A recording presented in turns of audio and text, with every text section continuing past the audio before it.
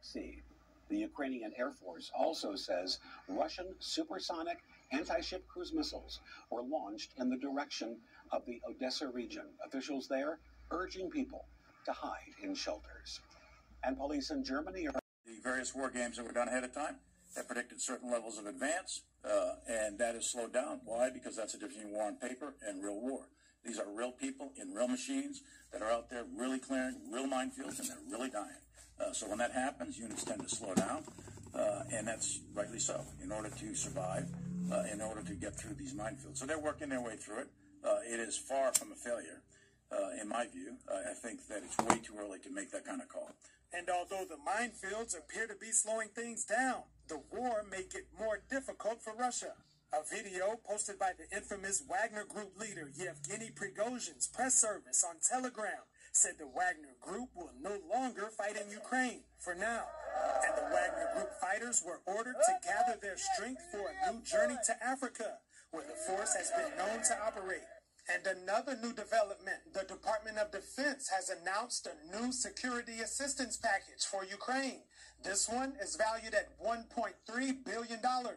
It will include 4 air defense systems, mine-clearing equipment, and other resources to help support Ukraine's fight against Russia. Jason Perry, NTD News. On how the DOJ handled Hunter Biden's tax violations. Between 2014 and 2019, this brings the total amount of foreign income streams received to approximately $17 million, correct? That is correct. Hunter was like the point salesman. So what was he selling? There were multiple instances in this investigation where there were references to the father of the subject, President Biden. But some Democrats took issue with the evidence that was presented, some pointing to what they call political meddling under the Trump administration. They're cherry picking from the letter, right, where they say, oh, David Weiss said this, but they're not then reading the rest of the letter where David Weiss said he had full authority. Perhaps we should discuss Ivanka Trump's investigation, who was close to being charged with felony fraud, after Donald Trump's personal attorney provided political contributions to the local DA. Those charges were dismissed. Democrats repeatedly said that this 4-year-long investigation was thorough, and Ranking Member Raskin said that Hunter Biden already pled guilty to misdemeanors on not paying taxes, but the GOP says those charges should have been felonies. And the assistant prosecutor, Leslie Wolf, said she agreed with those felony charges for tax year 2014, 15, 16, 17, 18, and 19 was while Biden was president, and they wouldn't do it. And yesterday I asked Chairman James Comer what's next for their investigation. He did not directly answer my question, but they have continuously said that they will just continue to follow the money. Reporting from Washington, D.C., Melina Weisskopf, NTD News. Investigation into alleged tax crimes. The 53-year-old set to plead guilty to misdemeanors in the case. 2 whistleblowers from the IRS telling a House committee Wednesday that there was enough evidence to press Hunter Biden with felony tax evasion charges, but claims the Justice Department hampered that investigation. Some House Democrats deny any preferential treatment, and Republican members of the committee call it a double standard. Hunter Biden is expected to plead guilty to 2 misdemeanor tax charges next week. Meanwhile, a grand jury is set to hear testimony today from a White House aide who was with former President Donald Trump on January 6th. The jury will decide whether or not to indict the former president over alleged efforts to overturn the 2020 election. Today, William Russell will testify. Russell was a former White House aide and now works on Trump's presidential campaign staff. This isn't Russell's first time in front of a jury, also making an appearance in front of the jury investigating the riots on January 6th. Trump is not expected to be at the federal courthouse in Washington. A target letter sent to Trump outlines the 3 federal charges against him. Russell will be one of dozens to testify in that case. The Senate scrutinize corporate mergers. Bidenomics is about increasing competition, not stifling competition. Anti-competitive mergers can hurt people drive up costs as well. The administration today proposed new guidelines used to determine whether or not to block a merger. The checklist includes examining if the merger would significantly increase concentration in highly concentrated markets or eliminate substantial competition between firms. But the U.S. Chamber of Commerce fired back, saying such new scrutiny would only chill merger activity and deny smaller companies access to the capital and expertise they need. The group has also criticized Biden's Competition Council, saying that this Washington knows best approach will make our economy less competitive. Supporting pro small business, pro entrepreneur, pro worker, and pro consumer. And that is, we believe, Bidenomics in action. The White House today also announced steps to tackle so-called junk fees and lower food prices.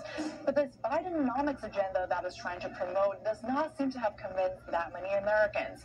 A new poll released today shows 62% of Americans still do not approve of Biden's handling of inflation. But the White House is pushing back. The polls don't tell the whole story. They don't tell the full story, and we understand that.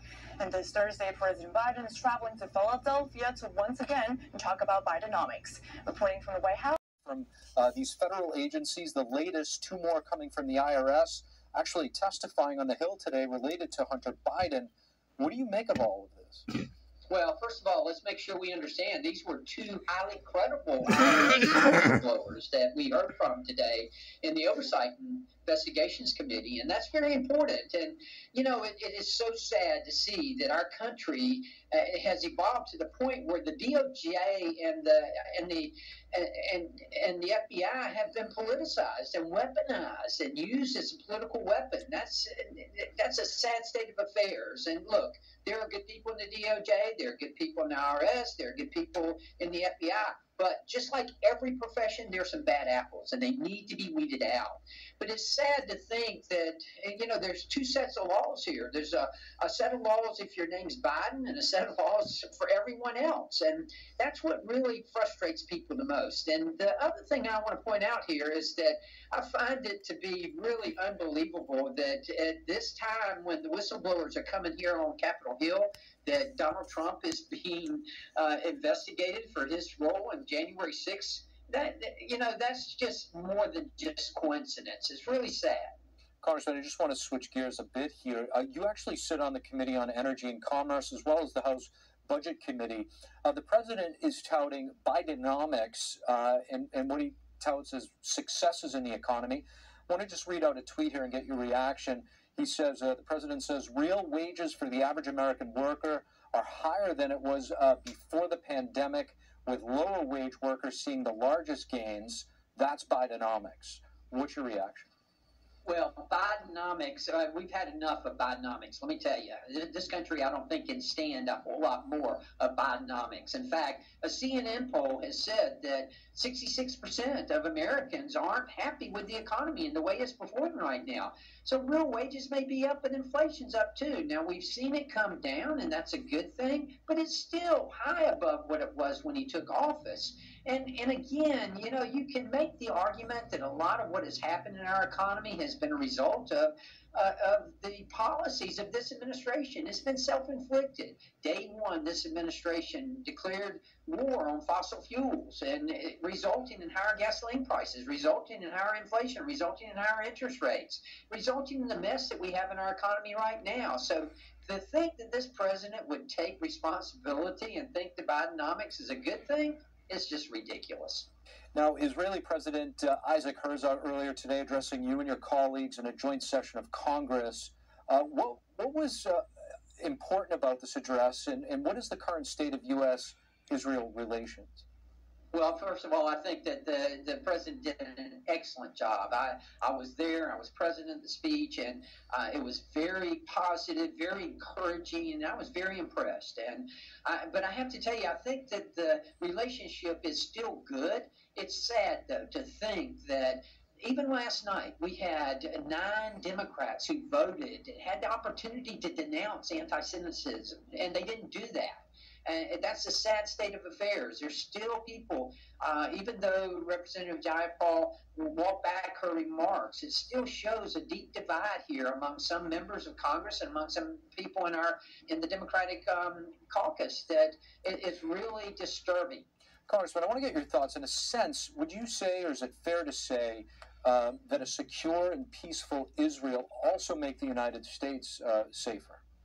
No question about it. We need Israel. Israel needs us. That's what the president said today in his speech.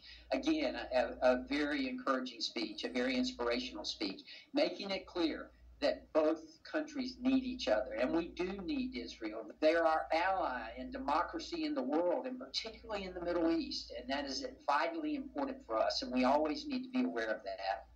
Congressman Buddy. Person complete control over an investment. However, investing in mutual funds would still be allowed. The bill imposes heavy penalties for officials who break the rules. As Senator Hawley put it, politicians and civil servants shouldn't spend their time day trading and trying to make a profit at the expense of the American public.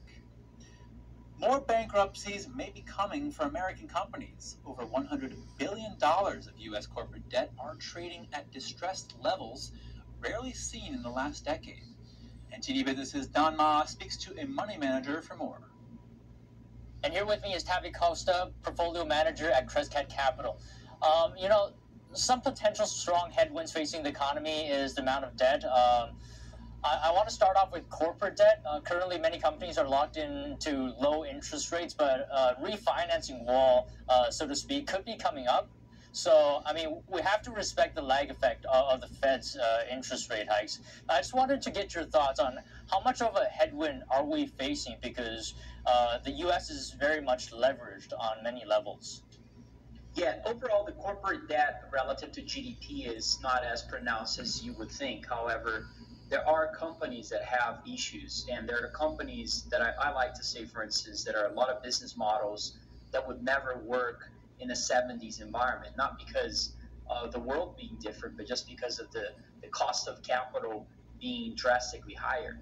And we're seeing structurally higher interest rates in general. Like you said, a lot of companies are going to have to be either restructuring their debt, like Carvana did yesterday, and the stock popped on those news and so forth. But not a lot of companies will have the fortune to have, some sort of alternative to clean up or make their balance sheet look better. By the way, by no means I think Carvana did a great job at that either. I disagree with the market reaction. But I think some companies will have those alternatives. Majority of the companies that are highly levered are in big trouble, and their businesses are in big trouble. And so as a money manager, I think you want to be seeking to parts of the market that can provide you that exposure on the short side. We've been looking for companies that have, average maturity debt that will be, in 1 or 2 years out, meaning they're going to have to roll their debt in 2 years or so. And there's a significant amount of those with negative free cash flow, already into the junk status. I think there's going to be a lot of issues with that. I can't imagine a company losing money on a free cash flow basis consistently for the last 5, 10 years or so, also having to restructure the debt at a much higher, interest rate. And so remember, 15 months ago, the Fed funds rate was 0. So, things are going to have to be readjusted in a big way here. Are we going to see more bankruptcies then in the future? I would imagine the scenario you just laid out could result in that. Yeah, it's going to be bankruptcies. It's going to be geopolitical, tensions, meaning debt creates problems, right? But the overwhelming levels of debt, and then you have interest payments is starting to increase relative to what a company makes, what a country makes. You start seeing some populist agendas, not only from a countrywide manner, but also from even the business side. You start seeing protests, people not being able to, to live in an environment where cost of living is so high, and they start pressuring companies to pay higher wages, and then companies have to squeeze their margins, but they're already holding a lot of debt. So yeah. All right, thank you so much today, Tavi. Always great speaking with you. Thanks for having me. There's a striking figure about America's real estate market. Just 1% of all U.S. homes have changed hands so far this year. That's according to data from Redfin, and it represents the lowest figure in at least a decade.